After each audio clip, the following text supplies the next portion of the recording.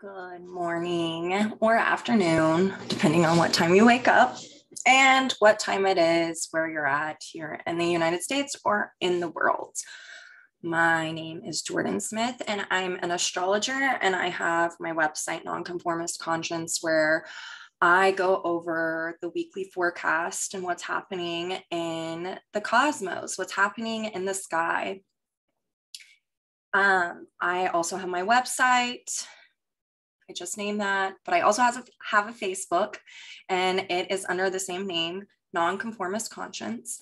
And so like that page, like it on Instagram if you want to keep up with any of my content. Subscribe to this YouTube page, and let's dive into this week.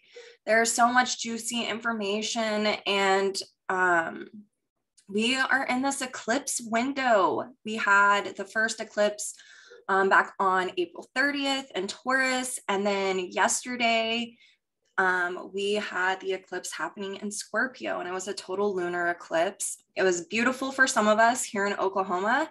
There was a lot of cloud cover, so we didn't get to see it, but it is worth mentioning before I jump into this week's astrology forecast, because we have seen within this eclipse window so much go on in the collective. This is the, axis of death and rebirth, of our relationships with ourselves, our self-containment, our values, listening to ourselves. And this is all the Taurus side. And then on the flip side, yesterday, we had the eclipse happen in Scorpio. And so this is the death and rebirth process. This is such an alchemical time. And with this, we have been having Saturn and Aquarius squaring the nodes. And so this is very much about humanity. And this is about skip steps in our karmic evolution. Some of us could be creating skip steps for the next lifetime if we aren't consciously working with this energy of total liberation and rebellion against what we've known. And so here in America, we're going through our Pluto return. And so this is really about the soul of America. And back in 1776, Pluto was in this placement. And so what we're seeing go on now, especially with this eclipse, these eclipses taking place, is the psychological and hidden motivations, the manipulations that we're seeing in society with our government, the possibility of the overturn of Roe versus Wade. It was leaked. That happened right after the eclipse in Taurus. And then we had a mass shooting, and I'm not even going to name the shooter because I feel like that perpetuates what is happening in America by giving these people credence to feel like they're going to get fame from doing these terrible acts. And this revolves around, well, what was America based upon whenever it first came into inception? Well, us Americans like to think that we are the land of the free. But the truth of the matter is that we were built upon slavery and bigotry. And so here in this eclipse window, we see a mass shooter drive 3 hours to go and shoot up a grocery store in a predominantly Black town in not town, but a predominantly Black section in the town of Buffalo, New York. And so what can we do? Here's the square that's going on. How are we as a society going to liberate from this? And what can we do to put it into the light of day so that now that we can have a reckoning, a liberation of any type of past cycles for us to move on from, so we can now instill values, Taurus, as a society and start with the new.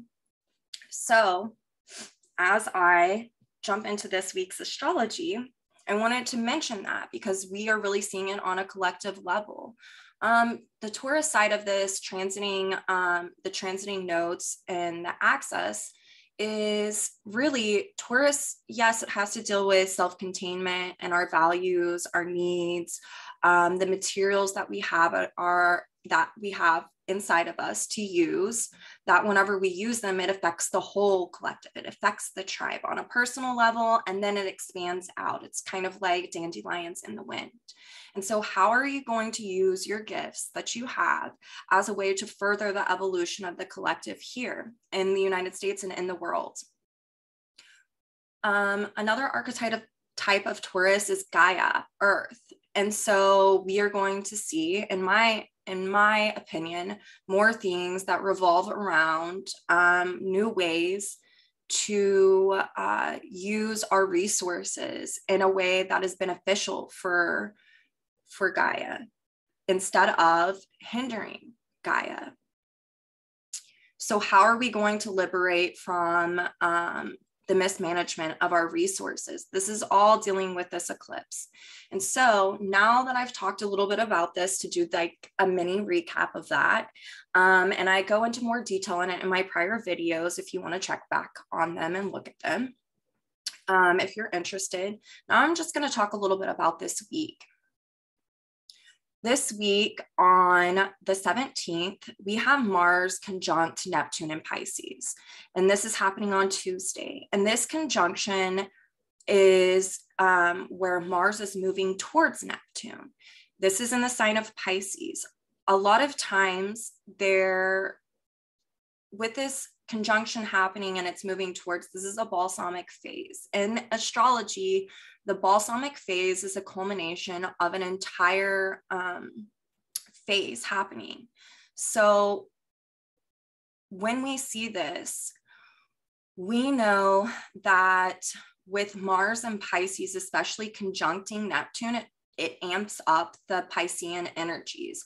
A lot of times when I see this in people's charts, or like a Mars in the 12th house, oftentimes people will feel like they have a sense of powerlessness. Like, where's my power? And they feel like they're being overpowered, or that they give their power away.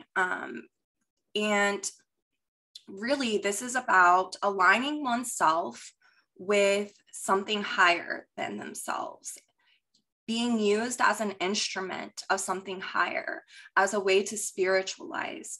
So how is this playing out in you guys' like lives? Where is this happening in your chart? Also on this day, the moon is in Sagittarius and it is trining Venus in Aries. This is a disseminating trine. Disseminating, we all know what that means. And if you don't, I'll explain a little bit. This is about putting information out there. And so with this moon in Sagittarius trining Venus in Aries, Sag is very much the archetype of natural law. It's also about philosophies in a cosmological system. And so this moon is kind of signaling for us to align ourselves with some type of philosophy or cosmological system that is more in accordance with whom we are, okay? And so when we have Venus in Aries, this is very much a state of becoming. It's very instinctual. And so this is really representative of us being in a portal of becoming, especially with these eclipses. So where are you going to align yourself? And I'm going to go more into exactly what this means as this week evolves, because there's so much that speaks to this content and it's really beautiful. And I really hope that you guys want to work with this energy in a conscious way. So Jupiter is also in Aries, and Jupiter is the ruler of this moon in Sagittarius. Jupiter is the natural ruler of the sign of Sagittarius. So we're really looking at these aspects and their rulers. And so Mars would be the ruler of Jupiter and of Venus at this time. And Jupiter is the ruler of this moon in Sagittarius. And so a lot of this content is about being instinctual, aligning oneself with something bigger, aligning oneself with a cosmological value system or a cosmological or philosophical ideology in order to create a new value system for oneself when they're in a state of becoming. while we're in a state of becoming. And we can see this in the collective, especially with all of this stuff happening. It's an opportunity for us. We are in a window, a portal of opportunity, because we are in a state of becoming. So what are we going to do with these energies? How are we going to consciously work with them? Jupiter and Aries can very much be all of a sudden an insight or a download of information. Jupiter is our intuitive brain. It's the right brain. It's in accordance with natural law. So if you have an instinct or a desire to act upon aligning yourself with something that's a new cosmological or philosophical system, do that and see if it fits the bill. Is this really whom I am? Does this align with my natural self, with my soul, and what my soul is trying to evolve into? So on the 18th, Mars moves past Neptune, and this signals a new phase. So if you are working consciously with this energy, it is saying, okay, we're wrapping up the old ideologies that we might have been clamoring and aligning ourselves with. And we're seeing what fits, what doesn't fit. And now we're starting this new phase of becoming. And on the 18th, we also have Moon in Capricorn, and it is squaring Jupiter. And Capricorn is definitely about society. It can also, in its most natural expression, it is natural law within the society. How is that being represented? How is it coming to fruition? What's the inception of this? And how are we working with these energies? With this square to Jupiter, oftentimes we can feel like we are shedding old conditioning, old societal or familial conditioning, especially ones that are about guilt and shame and judgment. And so this is really a call to action in our personal lives. How are we maybe allowing old conditioning and old belief systems that have been given to us by our family or by society dictating whom we are, and it's really not in alignment with how we really feel about ourselves? And so if something's coming up for you regarding this, pay attention to it. And there can just be like this drop in of, oh, that's where that's at. And so really the call to action is to be able to have discernment around this. Am I feeling guilty because I've actually done something? Or is this, is this natural guilt? Or is this guilt that has been conditioned into me? Why am I feeling guilty? What is this about? And so this is for you to work consciously with this energy, so that way you can shed it. And that way you can continue in this state of becoming. So then on the 19th, the Moon in Capricorn squares Venus, and it's in a last quarter square. This can be a crisis in belief. So this kind of echoes what I just was talking about. And Venus is really about our values. And it's about, it's very much about our relationship with ourselves, and it being in Aries. I'm going to mention again, it's very much about the state of becoming. So what gifts did you bring with you in this lifetime that you can use in order to propel yourself forward in your evolutionary journey? Pluto's retrograde right now. Anytime, so is Mercury, which I talked about both of these in a previous video, but Pluto is in Capricorn.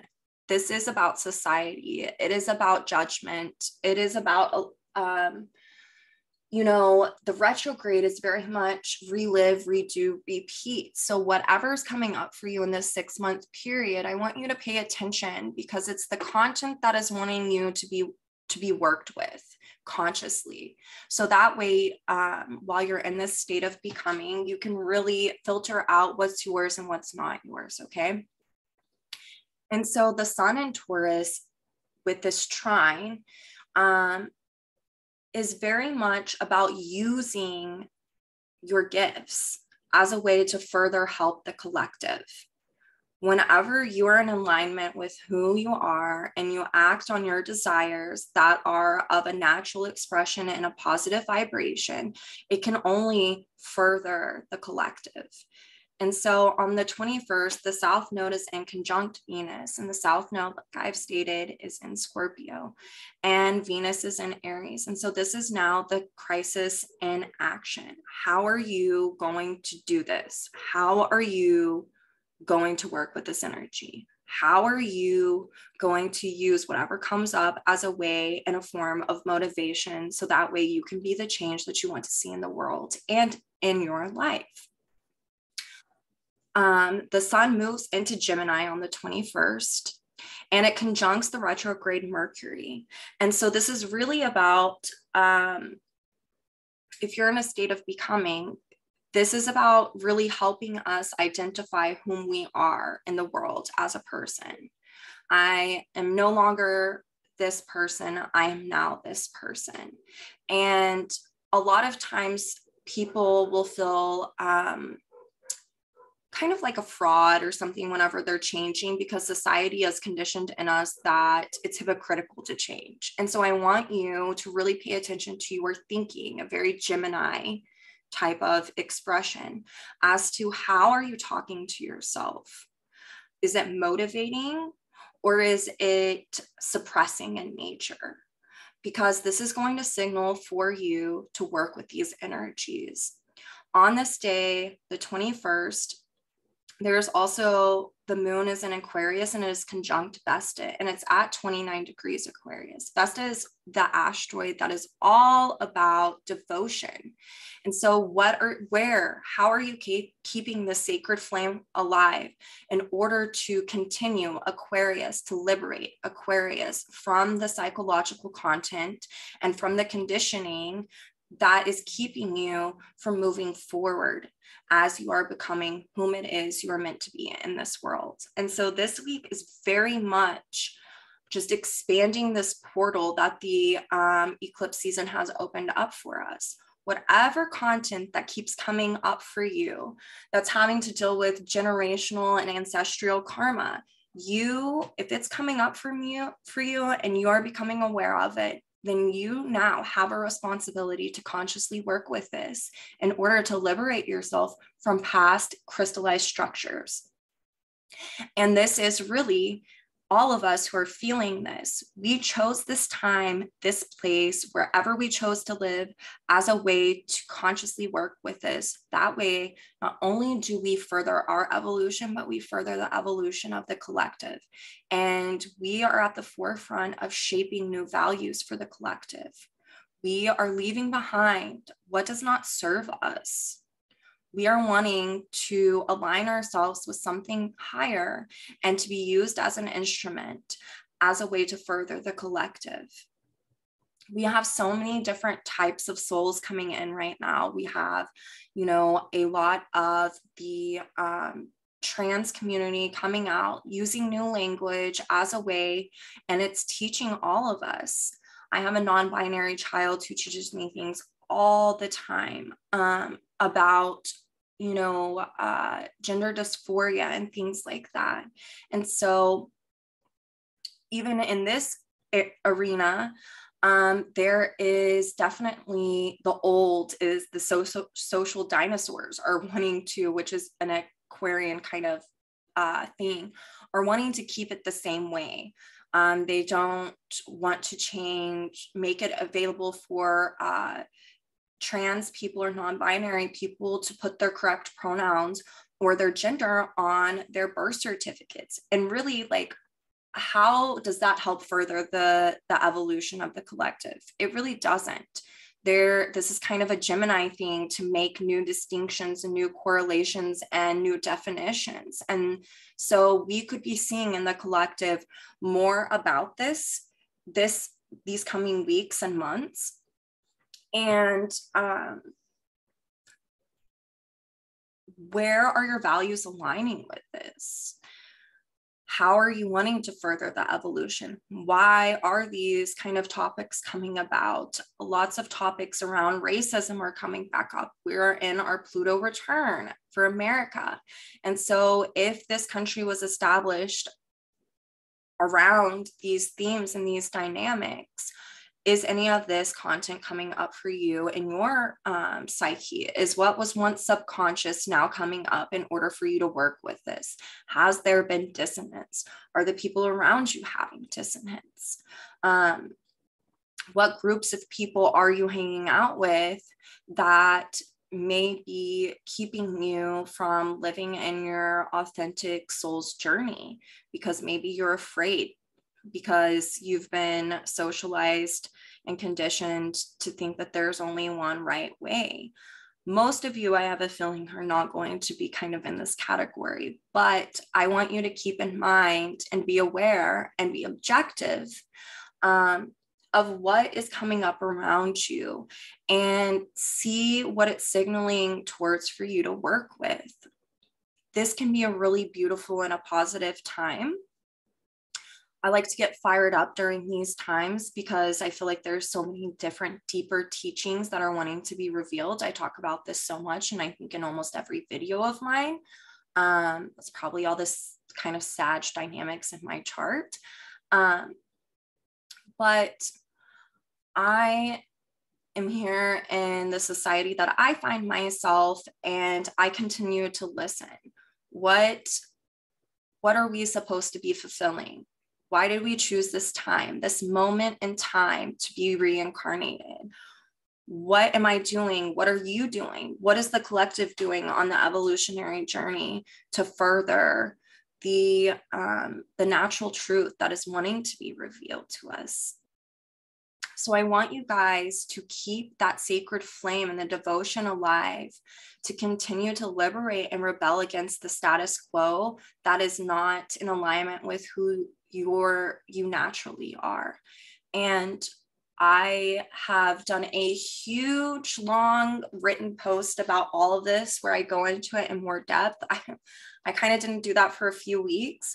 I've left out more of the technical terms this time because I've really been listening to you guys and the feedback, which I so appreciate, because you guys teach me about being a teacher, and I just very much appreciate it. And I want you guys to know that I appreciate you guys being on this journey with me as an astrologer. And so I'm also going to be offering this class, and it's called, at first I was just going to title it Around the Elements. I'm coming out with a video later today about this, and it's the embodiment of astrology.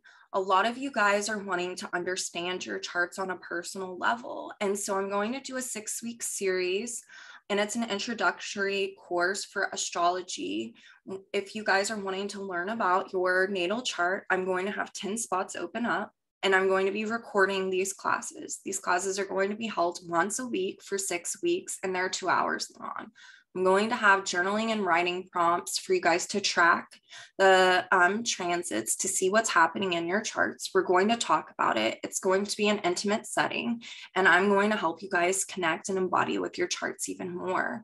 And this is going to be offered for $156 for only 10 people, and for 6 weeks, and for once a week, 2-hour classes. And I am really excited to see who signs up. I'm really excited to see how it goes. And I'm really excited to be offering this class, especially in this window of time, especially with those of you who are wanting to work constructively and consciously with your natal charts.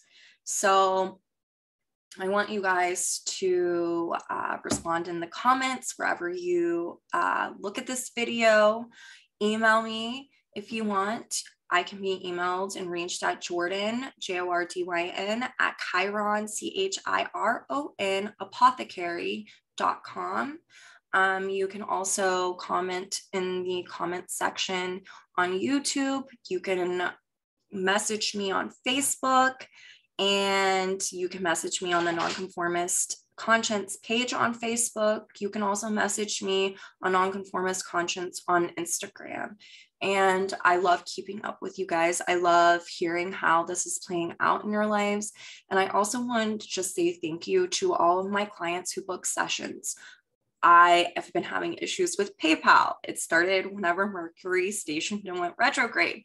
And so PayPal has been figuring this out for me at this time. If you book, if it's in person, you can pay in cash, or you can Cash App me or Venmo me at this time until my PayPal is up and running. They are figuring it out, and I appreciate you guys' patience so much with all of this.